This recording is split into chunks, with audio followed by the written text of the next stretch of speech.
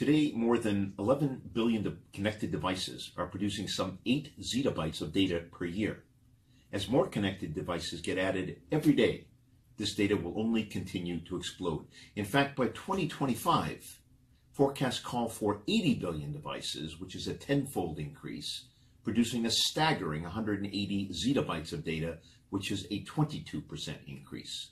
Industry-leading companies like Amazon and Google, American Express, Ford, Capital One, they're all early adopters of using data and analytics to secure their long-term competitive advantage.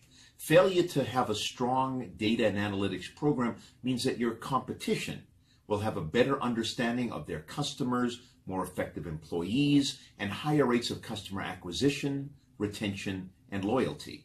That's why I'm excited to share with you 3 data analytic trends that are impacting organizations like yours. Hello, I'm Barton Goldenberg, president of ISM. I founded ISM 34 years ago to help organizations like yours acquire, retain, and grow your customer base. Trend number 1 in the data and analytics world, the rise of the Chief Data Officer, or referred to as CDO. In fact, industry studies are showing now that currently about 60% of large enterprises have a Chief Data Officer. Sometimes they call it a Chief Analytics Officer. And that figure is expected to reach 80% by the year 2019.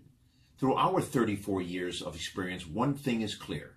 Data analytics cannot be the sole province of any one department like the IT department or the data analytics department. Successful chief data offices are partnering with other C-level executives from marketing or sales or service, finance, information systems to determine and achieve their business strategies. Data analytics trend number 2. Analytics continues to accelerate innovation and disrupt entire industries.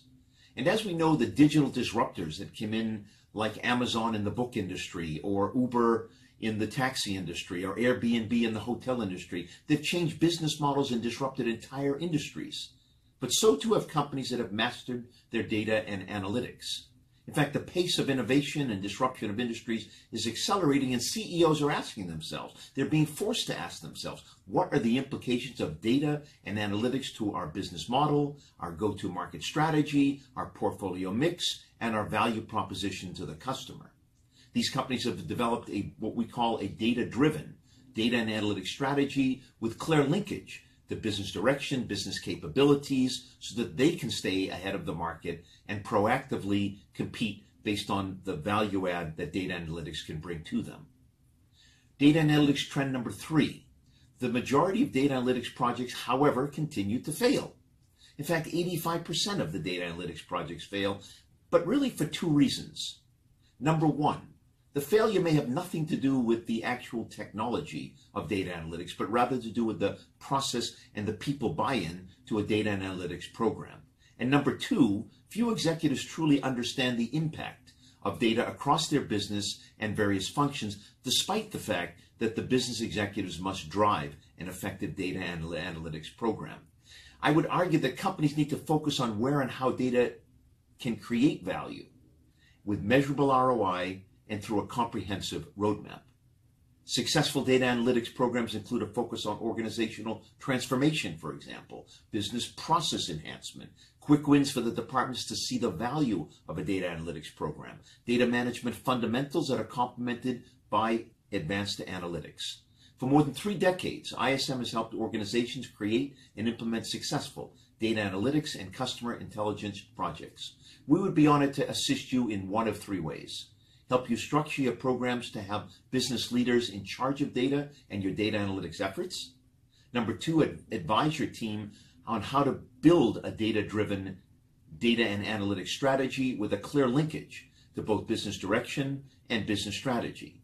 And number 3, implement a program to focus on where and how data can create value using data analytics with measurable ROI and the creation of a comprehensive roadmap.